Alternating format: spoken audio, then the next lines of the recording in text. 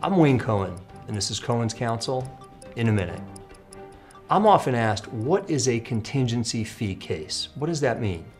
Well, it's pretty simple.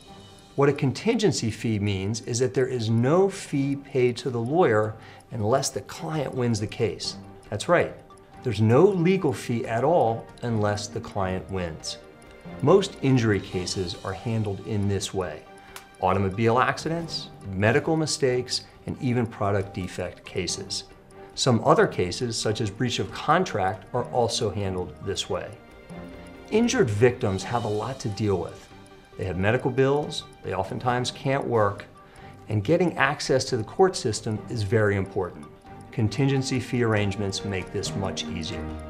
Thanks for tuning in to Cohen's Counsel in a minute.